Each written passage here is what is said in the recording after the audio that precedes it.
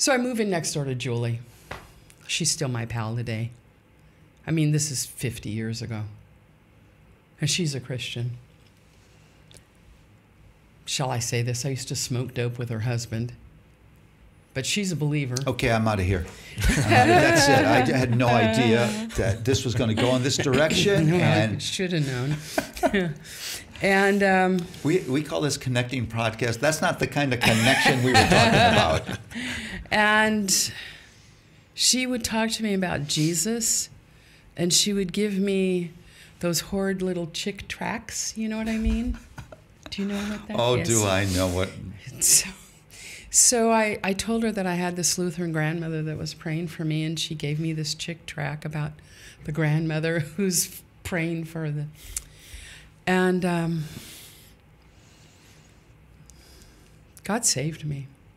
See, Paul, I mean, theologically speaking, I was always Reformed in the sense that I knew I didn't save myself, and I knew I wasn't looking for that kind of thing. I mean, God just crashed into my life and saved me. I remember the night, summer of 1971.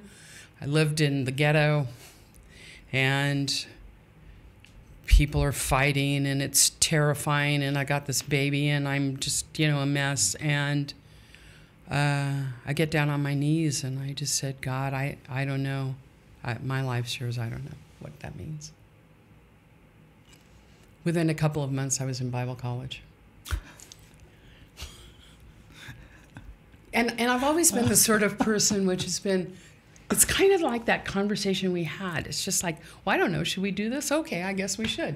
I mean, it's not, people say, well, how, did you really plan on being a writer? It's like, no, I've never planned anything in my life. There's never been a plan.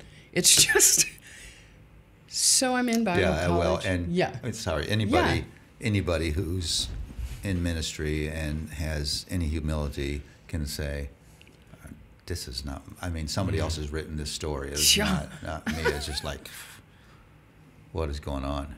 Yeah. So, became a Christian in Bible college, the height of the Jesus movement in Southern California.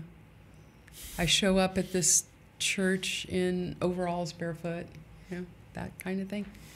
And here's Phil's family, my husband, Phil. And they're all buttoned up, you know what I mean? There, I did it.